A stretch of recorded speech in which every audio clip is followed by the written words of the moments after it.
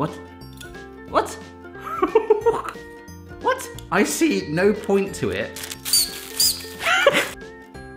What?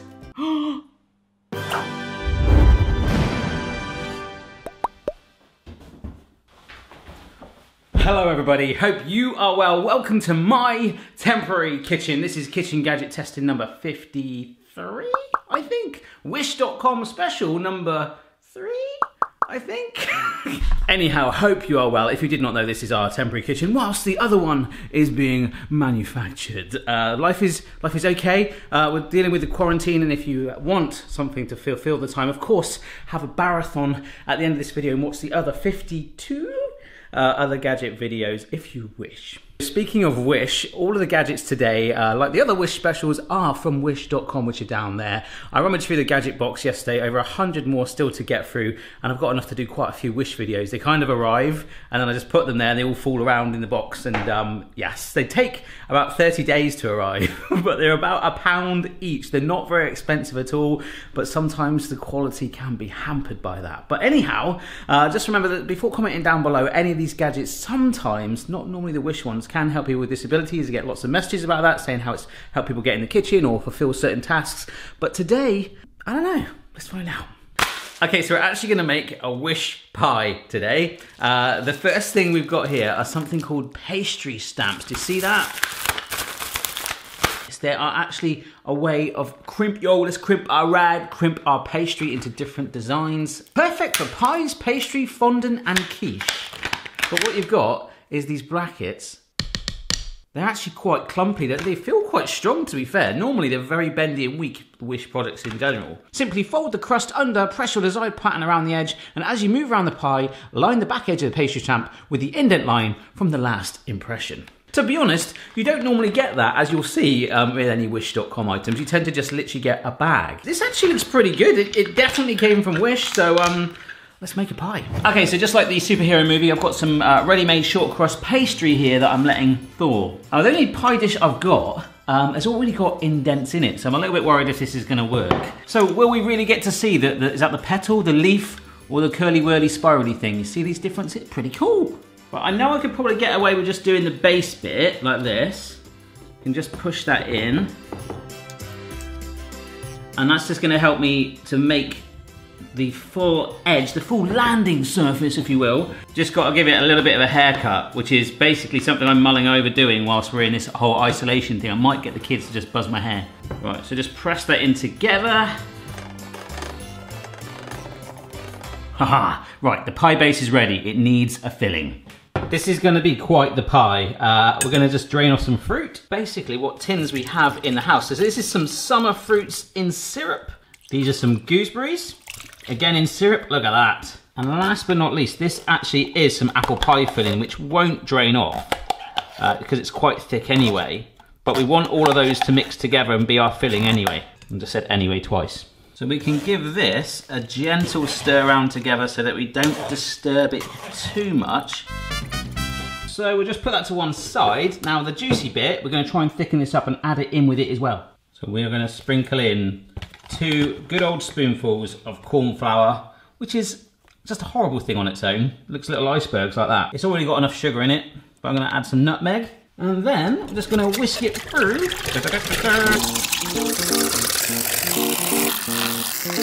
I whisk that like an absolute madman because you get so many lumps with corn flour. I've got to let this settle. If there's still some lumps there, I'll whisk again. See you in a minute. All right, probably not going to need all of this. And normally I would make a slurry where you just add a little bit of corn flour with the water and then add it to the bigger mix, but this should bake through. Possibly the pinkest food I've ever made. Looks like a milkshake. All right, yeah, so we can push in our filling. Yes, we needed way more than that. Oh my gosh. It's all gonna work still, it doesn't matter. Smells blooming gorgeous though, to be fair. We'll add a bit of that juice in there. That's gonna bake into it, that's gonna be awesome. Pastry will hold it in place like a dam. It's gonna get all bubbly and caramelized and gorgeous in there. So, the lid. Just draping that over. Yes. I think we've done it. That's all right. Right, let's cut the edges again, give it a little haircut. Very nice. Now, I'm just gonna seal Bahia. So many of you don't get that reference, it makes you feel so old, but the ones that do, love it. Yes, I am gonna seal it in Bahia. Of course, you can normally just use a fork and that's fine. You can sometimes egg wash it, but there is a gadget for that. Oh yes, there is in a minute. Now, it is time to crimp that pie. I've washed these off camera just a moment ago. So let's just see. This is the indentation we're going for. Let's put it in. Yes!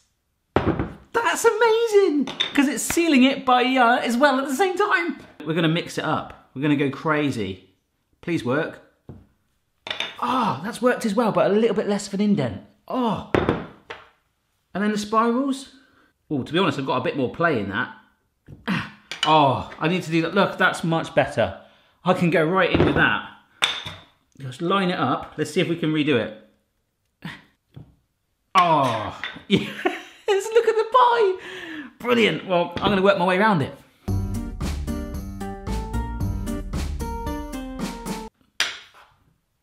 Look at that. It's actually pretty fun. I'm actually really happy with that. The spirally one was the best one for sure. Pricked it with a fork so that a little bit more steam will come out, but we need more gadgets for this. Yes, we've got this thing. Actually no English whatsoever on it, but I seem to remember it being something to do with an egg wash. Oh look, it looks like a little cartoon character. I could draw a face on it. There we go, look. It's Mr. Brushhead. I've just doubled its value. I love finding my way around this kitchen. We're doing all like crazy angles. I'm literally on my knees right now. Let's see if we can get this in there. Come on. Oh, go in, go in, go in. It's stuck on his head. Go in, go in. There you go. Okay. He's got little yolk tears. That's okay. We'll get the lid on. Right, that is in there. 50p. There we go. Got a little bit of a clean up. And I should be able to make the egg wash by beating it together inside him. Look, he's having a good time. We've beaten the egg together. It's worked. Yes, Mr. Brushhead, you're an egg wash now. Right, so let's do it. We get our egg wash. I don't know how quickly this is going to come out. If I just leave it like that, will it fall through? No, it won't. That's pretty good. You got a bit of control, but I'm going to give it a push. And there is egg coming out. Look at that. Oh, wow. It's just the egg white at the moment. It would have been better if it was more beaten. There we go. We want some yolk in here. And we don't really need too much, to be honest. There we go. We're getting some yolkage. Brilliant. That's going to give it that little bit more colour. But the meringue, then if you guys saw some of the Easter biscuits on a live stream I did recently, that will give it a nice sweetness as well. A nice little crust. But that is actually working. It's glossing it. It's actually quite fun. I can't stop doing it. And of course, like I said a moment ago, you could seal it by when you wanted to put the lid on the top with the pastry earlier. That's pretty cool. Just getting my temporary oven in my temporary kitchen preheated for the time being because we've got one last thing to sprinkle on top. Sugar! But oh no, there's a Wish gadget for that. It's basically a spoon. When I did my first Wish.com gadget review, this skull spoon was ordered, but it actually took 3 months to arrive. I see no point to it. Other than it's a spoon with a skull in it. I mean, will it even hold sugar? I'll wash it and I'll let you know. Okay, spoon going in. Let's try and get it like this, see if you can see it. Oh, look! It's left it like it's got a little haircut. Can you see that? You've gone grey, mate. Look at that. That's actually quite cool because you've still got the sugar there. Let me try this. Oh my gosh, it feels like one of those like fairground games. I can sprinkle it through its eye and nose. Ah, onto my pie. I mean, it's fairly novelty, isn't it? Can't really see the Queen of England having one of these over a cup of tea with the corgis. Hey, check out my skull spoon. But it's working. You can sort of shimmy it through the holes. That gives you a little bit of control. I quite like it. It doesn't feel like a weak build of quality either. Actually, really like that. Amazing. And that was 50p. Boston and Amy are keeping an eye on the pie as I try and add it into our oven one-handed. This thing is deceptively fast at cooking things, so it might only take about 20-25 minutes. Oh, need to push it in a bit more. Come on, in you go. Yes! Oh, the Wish pie is on its way. Oh, house update since the last video. We've got plasterboard in the corner of the wall there. That's it. Right, I'm not using Mr. Bean as a bouncer to protect the oven. I'm kind of trying to use him as a little bit of a light blocker to block up that window with that light coming in. Ah! I could go get the other cardboard cutouts. It looked like a scene from Home Alone.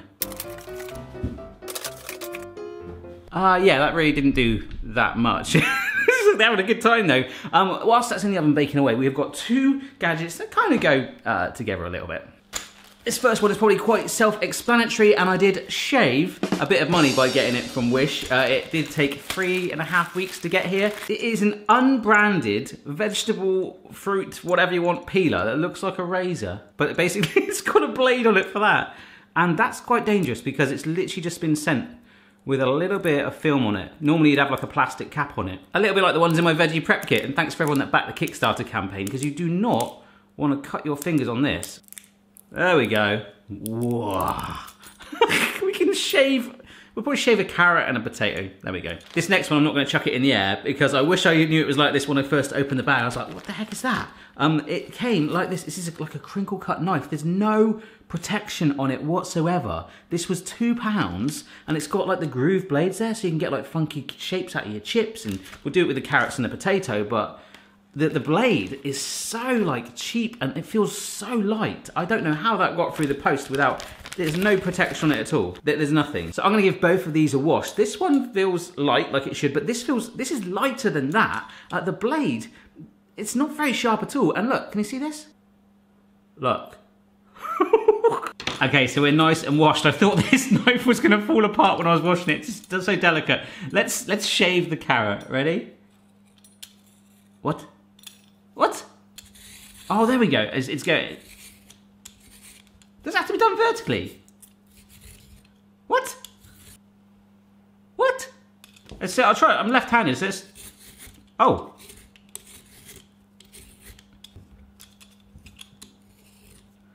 That's not doing anything. Oh, you have to put like quite a bit of pressure on. There we go. Not sure if I like that.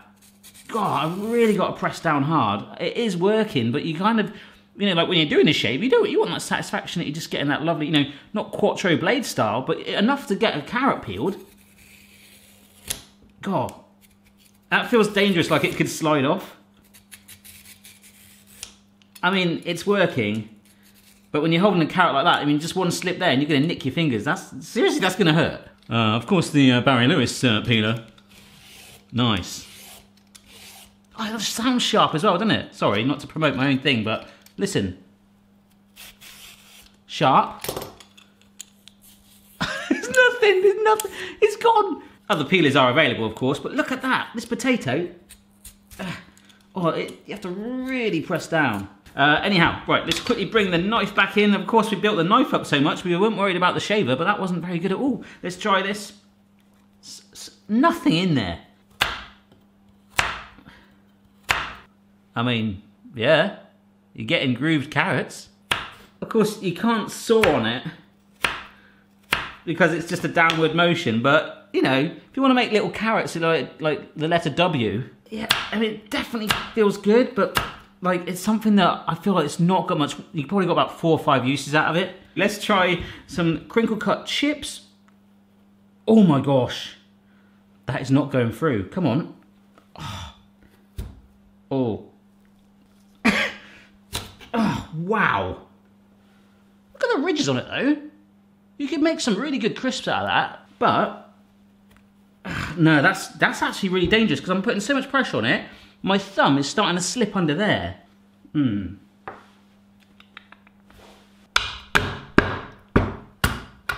we go. I can't find my rolling pin, so I'm just using the spare chopping board. If you have like a spare whacking device, kind of works. I don't know, this feels really unsafe. Really, that's going straight in the bin. Let's be honest, these were both pretty bad. All right, we've got 2 more things to go. We might better slip 1 more in before we get the pie out to cool down. And this tweezer seed. Love it. Oh, it's so sharp, it's opened the bag there already. Look, you see, I've got 2 in a pack. Oh my gosh. That feels like tinfoil. It feels like, you know, like kids' toys with like, when you have metal sort of like play saucepans, when it's not actually, you could never use it on your hob. It would just go, meh. That's what this is made out of. But what do you think these are for? Have a little look. You see? These are tweezers for that. Yes. Removing the dots, the eyes, the seeds from a pineapple around the outer edge. There is an amazing gadget for that anyway, where you even bypass that, where you get the lid off. I've got it in my garage, but you screw it down, pop it out, takes the core out with it. But no, if you want that authentic pineapple look with the grooves around the side, you would keep them in anyway. If anyone's got any ideas what you can do with pineapple skin, I've never really thought of that before, but one thing you could do is get a kid to close their eyes, pretend that you've got a pet alligator for the day. Look, you can actually see the one I bought on the right there. That's what we're supposed to be doing. Look how neat that looks. You sort of pluck it all in and tweezer it out. But look, there's another one here where it cuts like, almost like rows of the grooves out in one. Those pineapples just look way pretty. It's just so light and flimsy, but it is sharp on that point. When I was washing it a minute ago, I did spot that. So this might be a bit tricky to show you. Let's try and go this angle here. Okay, let's go in, twist and pull out. It's made a little Christmas tree of pineapple eyes. So you go wide and it actually twist, pull out. That's really cool. You just push this in as well. How it's designed, I'm not even pushing it. It closes the gap for you. So if I like go like this, ready? In, and that's bit it. And I twist and pull that out. And you get the most perfect shape. That's amazing. If this is something that you eat regularly, a pineapple, and you like having it like this and taking the eyes out and getting every little nook and cranny of it, because let's face it, when you turn it into circles, you're probably missing some of the little bits. I'm gonna just see if I can do 4 in a row. 1, 2, 3, 4. That's awesome. It's like speed pineappling. Time to perfection. My pie is probably burnt. It is kind of nearly burnt, but there's a little patch in the middle that if I can brown that, it will look rather good. The crust's kind of gone. There might be a bit of pattern left. I'm gonna just do a bit more pineappling. That's what we're calling it, we're pineappling. What did you do during the lockdown? Did you watch lots of Netflix and stuff? No, I was pineappling. This is like my new hobby. This is brilliant. So despite the core being in the middle of a pineapple, we've potentially now got a pineapple that we could eat like an apple. Oh, that's really good. Oh, wow, what a pie. You can see some of it's sort of caramelised and congealed together. You can see the ribbony bits. Still quite hot. Let it cool down, and I think, to be honest, that has actually done quite good. You'd probably keep one pattern. The spirally one is all right. Yeah, you can still see it though. The footprints. Not sure what happened there, but it's okay. This last one, whilst we wait for the pie to cool down, it's going to be possibly smoky in here. When we use our hob, which I need to do, it gets smoky, it gets hot, it gets smelly. It's great. But that doesn't matter because we have got, oh my gosh, this is how flimsy the packaging is. I might as well just rip it off. This is the egg spatula, which is designed, can you see it there, to protect the yolk. Grab, flip. Double spatula with a flipper in one. Remember Flipper? That was a great TV show. This is basically what it is. Wow. These grooves. I've never really experienced this before. Every silicone implement I've had in the kitchen and device has been rounded, but that actually feels painful. So we'll cook up some bacon and then grab it, clamp it, flip it. That could be quite cool. Don't tend to have that problem with bacon so much, but then I was thinking sausages. These are some Guinness sausages. Saw them in the supermarket. They were the only ones left. Thought we'd try those because they roll around quite a bit too, don't they? So, pan on, it could get smoky. Let's see what happens. It's going to get noisy. Yes, this is the hob that we were left with when we moved here. Even that has broke a few times. Had to get the camping stove out. I might actually do a camping gadget special soon, by the way. I've got quite a few outdoor ones. I'm just going to add a smidgen of oil. Yeah, I only want to really lightly oil it, so just a little bit on there. Fried egg. Like, I've never really had this before. Like, why would you want to protect the yolk? I mean, stop it from bursting when it's frying? I mean, this is something I always do with a fried egg anyway. I like to put a little bit of pepper in. I've just got to do it. I mean, the bottom of it, you know, it's not a bad little spatula. That's moving it around. I'm loosening it up. Look, here we go. Look, because it's the yolk's gone to one side, I can't get it that side because I'm not going to get enough coverage on that lip. So I need to go like this, clamp it down. Look, I can walk around with my egg. Hello, let's go to the shops. And just for, you know, for the sake of it. Oh, actually, you can see the difference. No, get it under and you're fine. I don't know.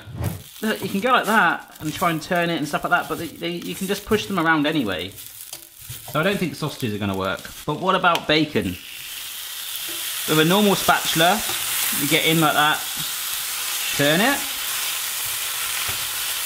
Not bad, not bad. I'm awfully sorry about the noise. But then with this one, you can get in, clamp it down. That's actually pretty good. The edges aren't too bad. Ah, a wish.com pie. I think I left half of the filling in there. It's still warm, so it's manoeuvrable a bit. Once it chills and sets, it'll firm up lovely. Mmm. But when it's warm, oh, that is naughty. Alrighty then, folks. I think that is us done for kitchen gadget testing number 53, which is going to be 54 now. I hope you've enjoyed the video. Don't forget to subscribe if you have not already. Have a marathon, put on your sweatband, and check out the rest of the videos here on the channel. Over 1,500, including an epic kitchen gadget testing playlist. So check that out if you want. There's also a 16-hour-long one, which a lot of you guys are enjoying at the moment during this isolation period. So whatever. Let's just have a little summary of which ones I like and don't like. Don't like. Not so bad. I think if you want portion control and you like skulls, this is alright. I think this one is useful. It just needs to be a little bit more rounded here and maybe a little bit more solid. There's probably a more expensive version of this. I will look for it. This was amazing. These worked, and this for £1, if I ate enough pineapple, blew my mind. So hope this has been useful. See you soon.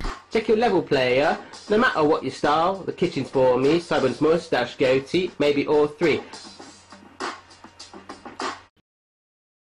Oh, it's still hot. Look at the steam coming off it. I've got some taste testers. The Lewis family have returned to eat the pie. Very nice. Tastes good? It's a good pie. Is it good pie? Good pie. Good pie.